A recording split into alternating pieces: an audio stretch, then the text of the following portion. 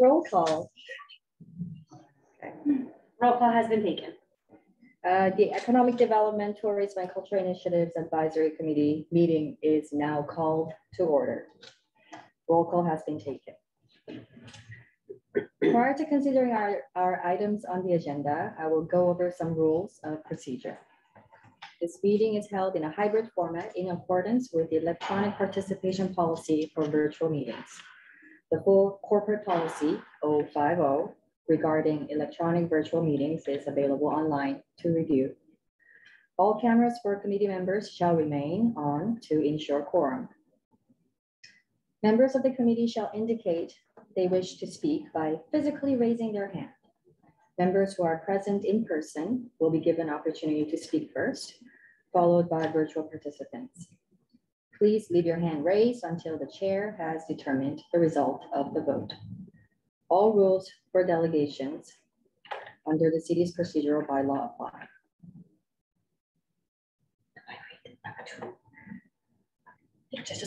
Okay. Are there any declarations of conflict of interest for any of the items listed on the agenda?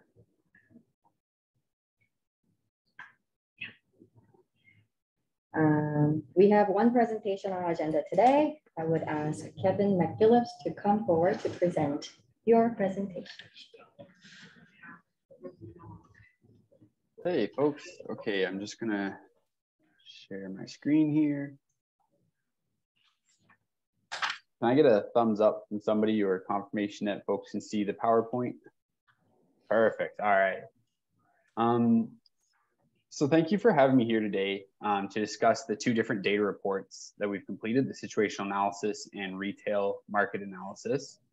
I know that I've been able to meet many of you either last week or about a month ago when we came for the airport focus group, but I just want to give a really brief introduction on who we are. So I'm here today representing our team at McSweeney & Associates, and we are community and economic development consultants who work with communities across Canada on a wide range of strategic projects.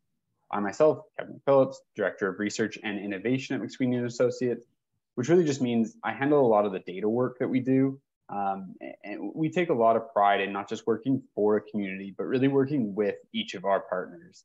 And it's important to us that you feel that passion for your community come through each of our projects. And so we hope that as you read these reports and the final strategy, you can see your community emboldened through that. And as partners, I do want to give a shout out right off the bat here to Kevin DeCook. Thank you so much for all the work you've done. He's been a real asset as we built these reports out and the data analysis out. And so just wanted to give some kudos to him for the support on this project. So with that, promotional spiel out of the way, we can turn to why we're here, which is the reports. So over the next 6 to 10 minutes, I'm going to run through, why we do a data assessment at the beginning of projects, and then discuss both the situational analysis and retail analysis. I'm going to flag, this is going to be a very high level presentation. So some of you will have seen the data last week. We do have some time at the end for questions, but if anyone has specific questions that maybe we don't get around to addressing today, please don't hesitate to reach out. We're more than happy to chat about any of the data in the report. It's just given the time constraints, we're trying to do a really high level assessment to show some of what we were able to do. I will put contact information at the end of the presentation, so you will have that, and please truly don't hesitate to reach out. So why do a data assessment? These reports kick off the broader 7-year economic development strategy, and they're meant to complement the rest of the work we're doing. The situational analysis begins the project with a significant amount of data that supports the attraction of commercial and industrial businesses. On the flip side of that, our retail analysis presents an in-depth assessment of the current state of the local retail sector, sort of a bird's eye view, and then narrowing down into a more analytical approach to specifics on Brantford's retail sector. So the data we use, particularly within the situational analysis, has been identified as being of high importance to site selectors and potential investors. So the data really helps provide those who are interested in the community with a broad understanding of what the current situation is and within the retail sector. Sorry. It should also be noted, data provides very useful context, but we of course understand local context matters an incredible amount as well. Data doesn't tell the whole story, and that's why in concert with these reports, we've been doing a whole host of focus groups and one-on-one interviews and had an online survey up to really hear from folks on the ground about local context. So regarding our situational analysis, we begin with a demographic analysis of Brantford, things like quality of life, housing structures, incomes for people who live in Brantford. And then we move to a labor force profile and analysis. You'll see the profile and analysis includes the surrounding area. That's really standard because labor is obviously not limited to geographical borders. You can cross a municipal border, absolutely no problem, to go to work. And so when somebody's interested in your community, they're not just interested in the labor pool that exists within Brantford, but also the area that they can attract from outside the community. Then we look at what's called an economic base analysis, which provides industry employment totals and business and sector data for those businesses and jobs specifically within Brantford. So that's going to be business counts, export data, total jobs, and that sort of analysis. So really quickly, some of the things we found. First and foremost, I don't think I have to explain this to anybody, Brantford's population is growing leaps and bounds. 10 years ago, or 11, 12 years ago now, it was 90,000. In the 2021 census, it was over 100,000. By 2032, it's projected to rise above 120,000. This is an entirely unique phenomenon. It's happening across Ontario, but it's unique in terms of historical figures. And it's something that brings with it many challenges and opportunities. That growth is coming. There are challenges, but there are also some really unique opportunities to grow Brantford in a way that benefits the community.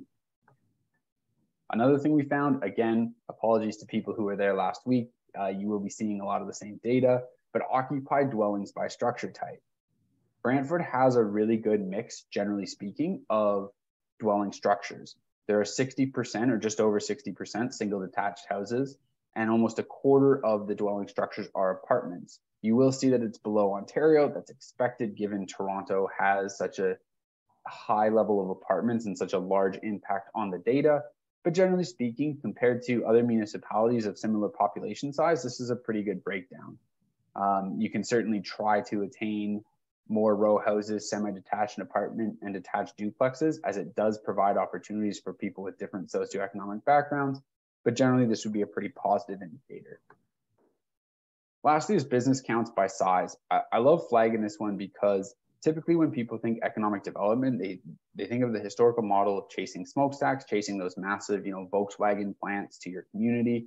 Those are great, no doubt. And Brantford has some really strong anchor tenants, but that 1 to 9 employee range and the indeterminate, which is sort of your individual who's self-employed, doesn't have any staff, that represents the vast majority of businesses, close to 90% of businesses in Brantford. And so that's a huge driver for the local economy and a really big positive. So don't forget those small businesses as you consider economic development.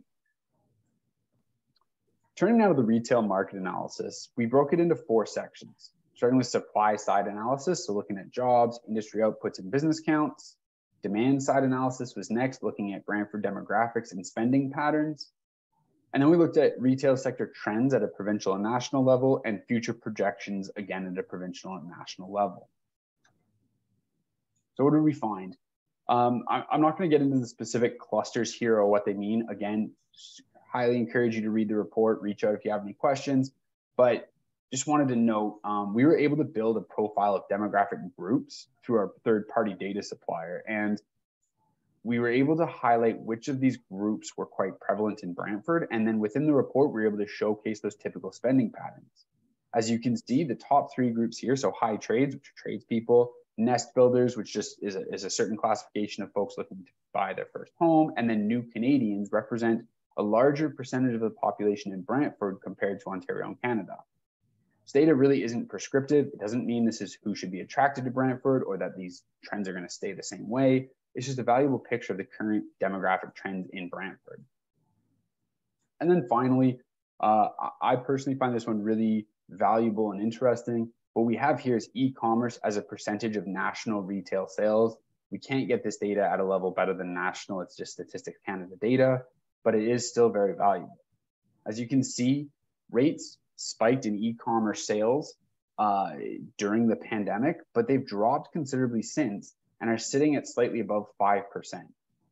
Before the pandemic, it was approximately 3.9%, so it's risen 1% to 1.5% over the last couple of years. This doesn't mean e-commerce isn't impactful.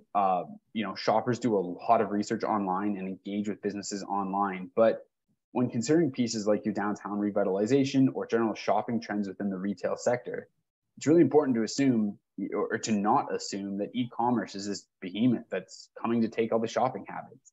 It's a factor, and certainly COVID played a part in speeding up its rise, and it is likely to continue rising over the coming years. But even still, right now, it's responsible for about $1 out of every $20 spent on retail. And so it's really important to keep that in mind.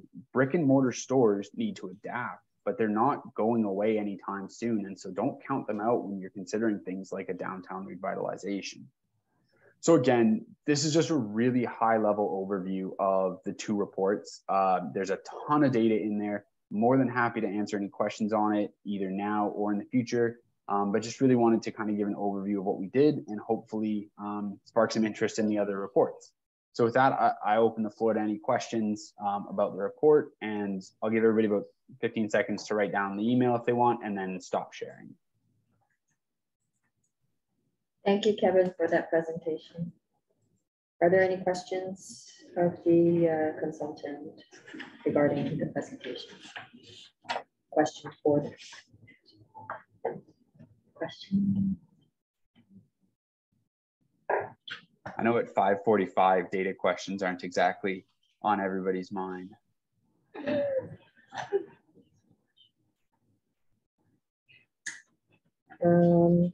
You can stay. Sorry, thanks. So Kevin, if you can just stick around, because once we put the report on the floor, there might be some questions for you. That's right. Sure. Thank you for that. We'll now consider item 4.1. Can I please have a mover and seconder to place the item on the floor? Anna? Seconder? And excellent. Any discussion? Yes, Mayor. Thank you. Chair, I've got a question for our consultant. So there's a ton of data here, and it's hard as an elected official to know how to digest it and condense it into some themes or thoughts or actions that an elected official might consider. So I'm looking for your advice.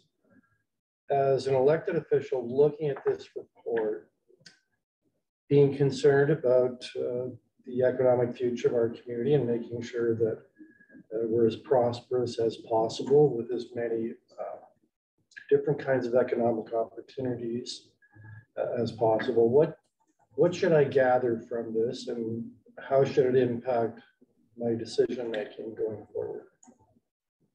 Thanks. Yeah, that's a great question. So the purpose of these documents is, I would say, to exist behind the scenes for the most part. So if I can give a little spiel, so typically these documents are designed to be, especially the situational analysis, handed to potential investors who are interested in the community. And so what we always suggest repeatedly is these documents are not prescriptive. The data doesn't say you have to do one thing or the other. It's just, this is the reality about a community, and it's really valuable to an economic development department in that regard. And so as an elected official, if you're looking to make use of these documents, I think the best way to do so would be to turn it back to staff and ask for an assessment of what within the local context is eligible to be pulled out and actioned, because that's really not something that we do, given we don't have that local context, and any given piece of data can be manipulated to assess one situation or another. And so in terms of actionable items from a public facing standpoint, we focus more on the end stages of the report. So that final strategic plan and the actions and implementation plan coming out of that. These documents from our end are more background, valuable information for an ECDev department. And then if you want to action anything off of that, it would be most valuable to have staff sort of take that and provide an assessment of it with that angle to it. Okay. Yes, Mayor. Acting on that advice. So we do have this resolution in front of us, right? Which is to receive it and comments. Any comments we might make. McSweeney Associates will incorporate their final analysis. Maybe we should add a C. Maybe I propose an amendment. So my amendment is we add C. C would read that staff be requested or staff be directed to provide a report back to this committee on what items or actions should be initiated based on the data contained in this report. Yep. And I don't have the one thing I would consider, and I don't want to speak out of turn or anything, but there will be actions coming out of this project as a whole down the line, and so it's possible that it's jumping the gun a bit. Now it sort of depends on what you're looking for here, but I think this is a step in the process. So I do think there might be a bit of jumping the gun, but that's, I mean, I don't know my role here, so I probably shouldn't have even said anything. From your perspective, what you see this as, this is your first go around with us. And what you're really looking for tonight, I assume, is comments from us that you might include in your final report. I got that straight? This is really, my being here is more of an informational piece. So yeah, we're looking for, is there any comments about the data, any clarification piece that you folks might have, or anything of that nature? Having read the report that you wanted to flush out, happy to do that. But I think, yeah, in terms of the actions, I really wouldn't try to draw any from this stage, because I think they will be coming out down the line. Yeah, I think that makes sense. I'll retract that amendment. But I think it served a purpose. The staff are notified that likely that's what will come down the line. Anna? And with regards to that, I mean, I would think that the outputs of this report would, you have a priorities list, right? So I would think it would probably be more efficient if staff could look at, here are the priorities list, here's how this data set, enhances or coincides with the priorities, and whether there's any items there that don't mesh well, right? If your priority is this, but your data set says something completely different, then maybe the priorities have to be reevaluated, or et cetera, et cetera. I think that would probably be a more efficient way to do it, right? Because you already have your priorities. So the data can provide more information about that. I think, just a suggestion. Thank you for that. Any other questions, comments? Yes, Jen. My question is to the industrial sector. Is it broken down to the small scale and the large scale manufacturing? So we can focus on whether we have to focus on the small scale or the large scale industry.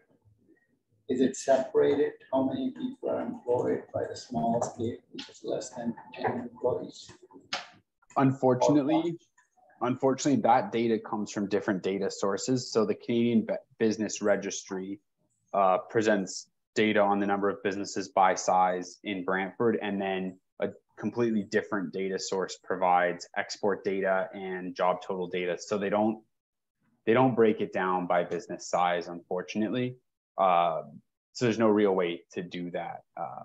And that's just sort of a reality of the data that we have. Councillor Hunt has a hand up. Yeah, so through the chair to Kevin, so this specifically speaks to being a situational analysis and a retail analysis, which I think is going to Mr. Panag's question as well, is are we expected to see further reports that are like beyond the retail sector? So before the final, this report that we're looking at now is 123 pages long, and I'm scanning through it, and I'm thinking even from a staff's perspective, is the data that we're going to get based on, say, an industrial analysis, or because you did address small businesses, but I mean, there are a lot of small businesses that are in the industrial sector, for example. So is that another report, another data report that's going to feed into the final report? So specifically for this project, we were hired to do the situational analysis, which is the broad overview, and then a specific retail sector report. That sector was identified as being of importance. And so we focused on those two analyses.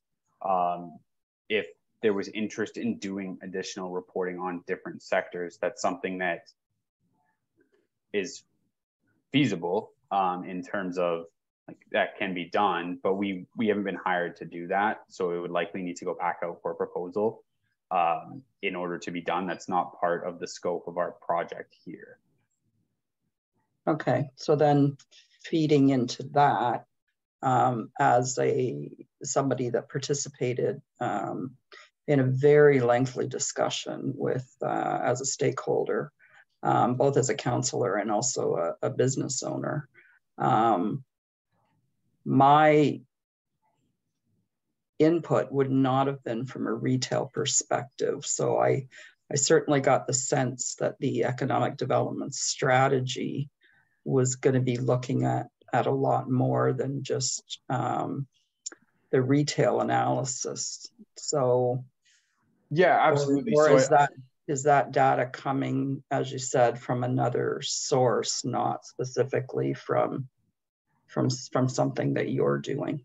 Yeah, so I guess I'm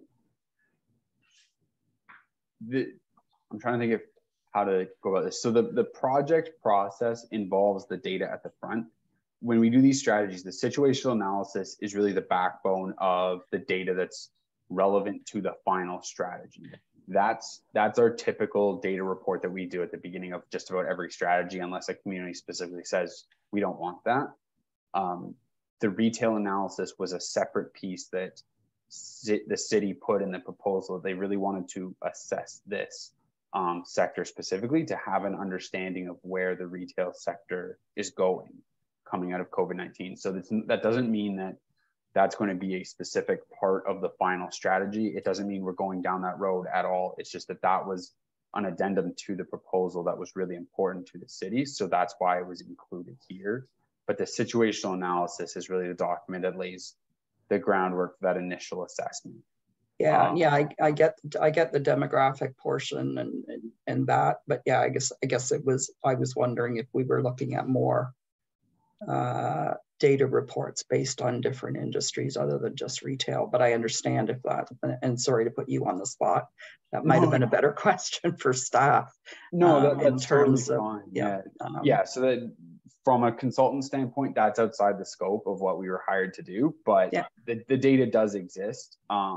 It is gettable if the city wants that and wants to go down the road of putting something out to tender. That certainly is possible. It's just a question of, at the end of the day, it's the why behind. Okay, so you have the data, now what? Why is it particularly valuable? It's just making sure that for the investment that it would be to put those reports together, do you have a specific why where you'll see a return on that investment or whatever else? All right, thanks for that. absolutely.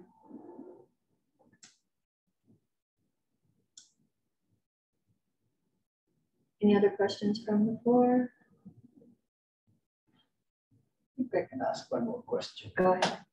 To the chair, Madam, how many years old is this data? Like when this data started to be collected and how old is it right now? Is it a year old, 2 years old, it took 3 years?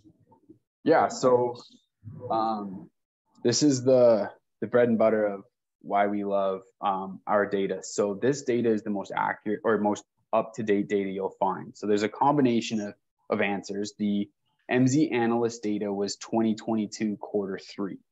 So the second half of 2022, that's as fresh a data as you can possibly get. They had just updated it within a month. So or within a month, I think, of when we started.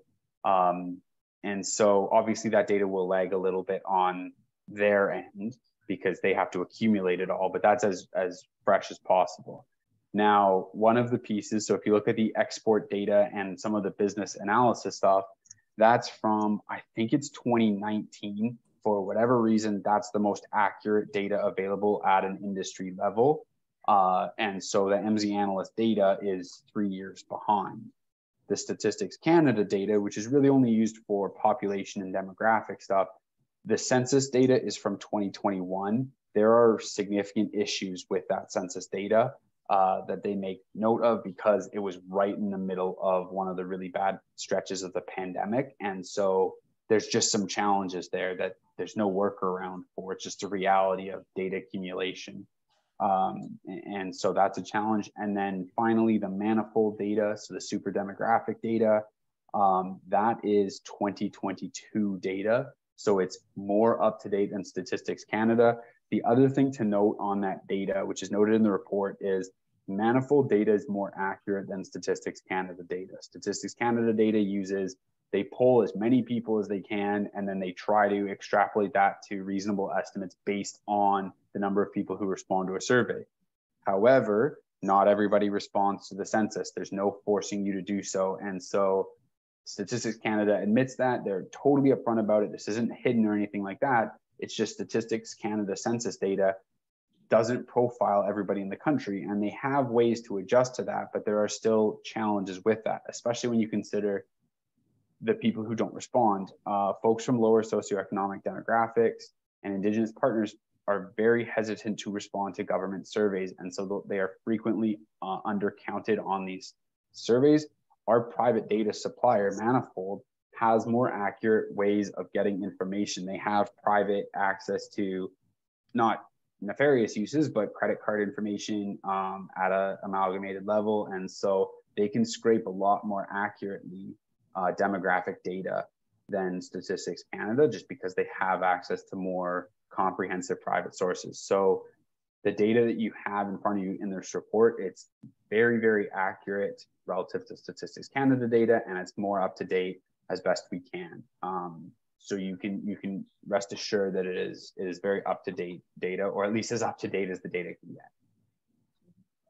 Thank you. Right. Yeah, thank you. Through you, Madam Chair, to Kevin. Just a question about the population of Brantford trending. It seems that we're trending above the provincial average, and we see you trending below the provincial average coming into 2032. Is that a trend we should be concerned about, or maybe you can't comment on concern, but would you consider that to be close enough to the provincial average, or is this something we should monitor and be aware of? That's a really good question. I mean, I'm a numbers guy. I love numbers, but at the end of the day, I really strongly suggest not trying to take a specific lesson out of any one number. As you said, I mean, the jump from 2016 to 2021 was massive. It's like double the provincial average, and then you're just below the provincial mark. There are so many different factors that impact that number, including other projections suggest Brantford's going to grow more quickly. And projections are, I mean, I really like projections. They're really useful, but there's a really considerable margin of error there. And so first off, I think don't worry about it in terms of comparing it to the provincial average, because as you say, you're close enough. Within that margin of error, there's no harm, no foul there at all. But then the other thing is, I wouldn't stress about comparing it to the last 5 years, the 2016 to 2021, because it's such a unique period that it could continue, but it could also shift rapidly, especially, you know, things right now are so dependent on housing starts and everything else that projections could flip overnight. If a huge new subdivision comes in, that's going to jump a population, or if, you know, there's an increase in partnership with one of the post-secondary institutions, that will change things. So I find the population is a very valuable metric to understand how population growth is going to affect a community. If your numbers are, you know, projected to increase by 0, then you know you're where you are. But if with this projection, it's useful to be ready for that growth and to know that growth is coming. But whether it's 3% or 7%, I think a projection is just a valuable indicator, but I wouldn't try to shape anything directly to that 5% number. If that sort of, I'm hoping that answers the question. Yeah, thank you. One more question. Through the chair to Kevin, is with the population growth, service industry is growing as well. Is that separated from the commercial side and industrial? Do you have any projections on that? So when you say separated, do you mind, are you able to give more context on that? The data, is it separated when you do the revenue from those vectors? Is there a table you're specifically referring to there by any chance? I have to go through it, but let's just talk about the service industry, which is growing rapidly because of the population growth. Yeah, so, okay, so I'm going to try and answer the question, and then if I go off, let me know. So one of the things we talk about is labor force investment attraction. And so there are different sectors that rely on different forms of attraction. There are your provincial sectors, like a hospital. You don't just go out and attract a bunch of nurses and then create a hospital. That's not how that works. Hospital is built by the province and then nurses are attracted to it, typically, that sort of thing. So there's public sector, and public sector industries are attracted by provincial or federal government. There are population-based growth industries. And so that's your things like your service sector, your residential construction. If you went out and attracted a whole bunch of home builders or retail folks, they can't just create something out of nothing. There has to be that population growth demand. And so as your population grows, there will be natural growth expected in residential construction, in the service sector. And then there's your more targeted investment sector growth. So just because your population grows doesn't mean you're going to just poof, have a new manufacturer. That's not how that works. That's how it works in those population growth sectors. But if you want to attract a certain sector, whether it's wholesale industry or manufacturing or whatever else, you have to have a more targeted investment strategy for that. And that's especially where that economic development team comes in. And so that's the growth is going to be more natural for things like services, and it's going to be more targeted for your businesses that rely on non-growth factors. So your manufacturing, your construction that's non-residential, that sort of thing. I'm hoping that answers your question, but if it doesn't, let me know. Thank you. Absolutely. Thank you. This is fantastic. We usually don't get much engagement on data, so this is wonderful. Wonderful. Seeing no further questions, I make a motion to pass item 4. I think Carrie had a question. Yeah, okay, sorry. There is a question. Where do you see her? Oops, I don't see her. Oh, she's Okay, Hi, Carrie, are you there? can you hear me? Yes, go ahead. Okay, I just skimmed through the report as well. I'm just wondering, is there any data specific to the downtown in here or somewhere in here we can pull it from? So, no. As a straightforward answer. Unfortunately, we can't get that specific with the data. There are a few workarounds, but no, unfortunately not. Is there going to be a focus on the downtown at some point? And I don't want to speak out of turn with respect to I don't want to put my colleagues under the bus at all. However, I will say that through all of our consultations, downtown has been something that's been repeatedly mentioned. And so a quick overview of the process, just for those who don't know. So we've done focus groups, we've done one-on-one consultations, we've had the online survey. We're going to be taking all of the themes that came out of those consultations and then starting to narrow down into some of the actions that will make sense. And we'll be working with staff to narrow that down. It would be quite an upset if downtown wasn't in there. Again, I don't want to speak out of turn and put my colleagues in a tough place, but that is a major theme that has arisen through the consultations. And so it's not something that's going to be overlooked for sure. Okay. Will you be meeting with the BIA as part of your process? So we work with staff to, staff essentially provide us with a list of folks who we are speaking with. We have spoken to at least one representative from the BIA, I believe 2 or 3 though, at different points of the project already. And obviously the BIA is quite an integral partner. And so again, it's more up to staff than it is us who we speak to down the road, but we have previously worked with the BIA during this project. Okay.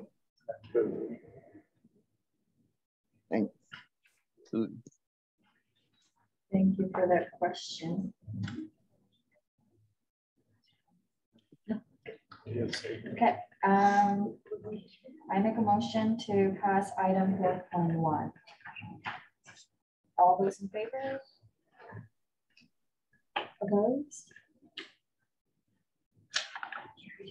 Seeing no opposition, the motion carries.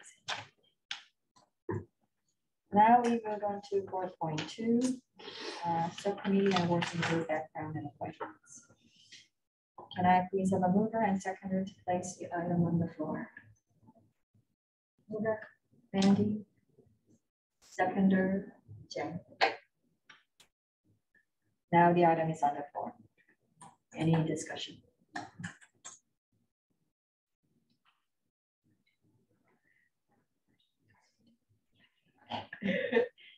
A says that report 2023 to, sorry, 2023-347 titled Subcommittee and Working Group Background and Appointments be received. And sorry. B. Sorry to interrupt. Am I needed still, or I'm sorry. Sorry. You're good to go, Kevin. Thank awesome. you, Kevin. Thanks so much. Have a great night, everyone. There's a blank that someone be appointed to the Public Art Working Group and that a Culture and Build Heritage Funding Subcommittee be created as an official subcommittee of the Economic Development, Tourism and Culture Initiatives Advisory Committee, consisting of the following members. So we would need to find these members. And that the mandate of the funding subcommittee be to review all the application materials and to utilize the program eligibility criteria and rating criteria to propose the grant allocations to eligible not-for-profit organizations, and to make a recommendation with respect to the proposed grant to the Economic Development, Tourism and Culture Initiatives Advisory Committee, and ultimately through to Committee of the Whole. So does anybody want to be appointed to the Public Art Working Group? sorry, just in case you didn't hear, would anybody like to nominate themselves or someone else to be appointed to the Public Art Working Group? I have a question. Sure, Peter. Can you kind of can staff maybe give a background to what the Public Art Working Group is and what's required of them? Sure. Thank you. I can speak to that. Through the chair to you, Peter. The Public Art Working Group is not a group that meets regularly, so it's at the call of the chair. Often if there's a public art initiative that is led by staff. So typically what we do when we have a public art project, we pull from our Public Art Reserve Fund. And in order to do so, we need approval from the Public Art Working Group, formerly known as Public Art Subcommittee. So we would write a proposal, do a presentation. If the Public Art Working Group approves that proposal, it would then go to Committee of the Whole and Council. So the role of this would be in an advisory capacity to say whether or not this is a cultural project or art project that enhances the beautification of the city, and ultimately decides if this is a project we should go ahead and pursue, and if it's worth pulling out of our Public Art Reserve Fund. Thank you. Thank for you. that explanation. Yes. Through the chair, can I nominate someone? Sure. Victor Kalinsky. Victor, do you Smiling. accept the nomination? I was gonna nominate Anna. Sure, yeah, only because I think that Anna, being the director of Glenhurst, I think probably will run into conflicts of interest. Yeah. Considering you know, often Glenhurst is involved in these public art projects, and I'm not a Glenhurst employee or staff member or anything. So yeah, I'll gladly accept the nomination unless somebody else wants to. I'm vice chair of this committee, so I'm you know, if somebody else wants to do that, maybe Peter, if you spoke up, maybe if you wanted to do that, I'm happy to see that appointment or that nomination. No, I think I probably have some conflicts of interest. So yeah, I think Victor, you're probably a good choice. Sounds great. Awesome. Thank you, Victor. How about 1, 2, 3, 4, 5? We need 5 people to sit on the subcommittee. Yeah, the Culture and Build Heritage Funding Subcommittee. Nominations, yes, or questions? Through the chair, can I ask a question? Yes. Do we know what the funding, what available funding is available, or what's available for What's available yet? Through the chair to you, Anna, we don't know at this time. This was pulled from the Casino Legacy Fund, which was suspended in 2020 as a result of COVID. So that fund has to be reactivated, and then once it is, we'll have a better sense of how much money we have. Historically, so this is usually for capital projects, just to provide a little extra context for cultural organizations. So in the last 7 years since the program started, we typically have anywhere from 1 to 3 applicants a year. It's an annual intake. It's just once in the summer. You know, big, large-scale projects. Most recently, this Canadian Military Heritage Museum had an accessible washroom, for example. Through the chair to Kara, is there, does the criteria remain the same? Is there any changes to the criteria for this particular? No, through the chair, the requirements are the exact same. So the minimum eligibility request is $20,000. So we won't entertain requests less than $20,000. There is no maximum, but there's 2 streams. One is emergency funding and one is project funding. And the city will allocate up to 50% of that project. So it's a matching either by the organization or by other grant sources. There's a question online. The panelist. Oh, Stephanie. Stephanie, go ahead. Would help if I you're wasn't muted. I don't have a question. I'm interested in serving on that committee. I don't know if we're doing nominations yet or not. Yes, we are. Thank you, Stephanie. Any other nominations? Do we need 5? We need at least 3. I would be willing to sit on that committee. Peter? Anyone else? I'm not willing to sit on it, but I would emphasize this is important. Through COVID, the revenue coming to us from the casino dropped from about 5.5 million a year down to 1 million. So there were a lot of programs that were just simply capped and stopped because the money wasn't there. But the money has begun to flow again, probably around $5 million a year. So there could be a significant sum allocated towards this purpose. And so the input of this particular subcommittee could be of some real importance to the city and as it decides and council decides what to do with the money coming in from the casino. Thank you, Mayor. So it's a significant subcommittee, and I think it'd be well worth serving on. I would love to sit on.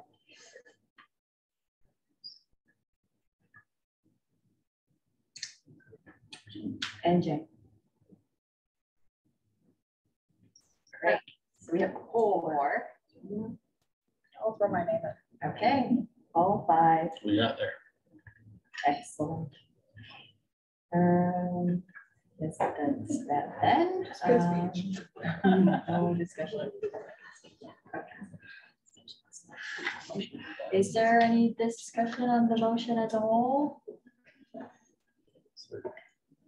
No, it sounded Seeing none, all those in favor? Those opposed? None, motion carries. All right. Now moving on to item 5.1.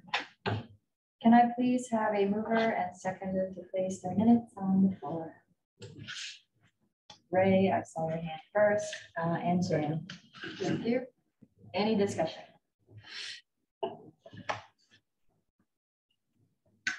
No discussion. Then all those in favor? Those opposed?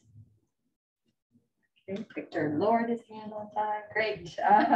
Then the motion carries. There are no resolutions, and there's one notice of motion on the agenda. Anna, please read the title of your notice of motion. Parquet to honor Lon Harris. Yes. Just need the title. Okay, excellent. That's it. The meeting is now adjourned. Okay, thank you so much, everyone. I'm still learning this. So thank you all for your support. And just to recap, the next meeting is June 21st. Fantastic. Thank you. Thank you. Same time.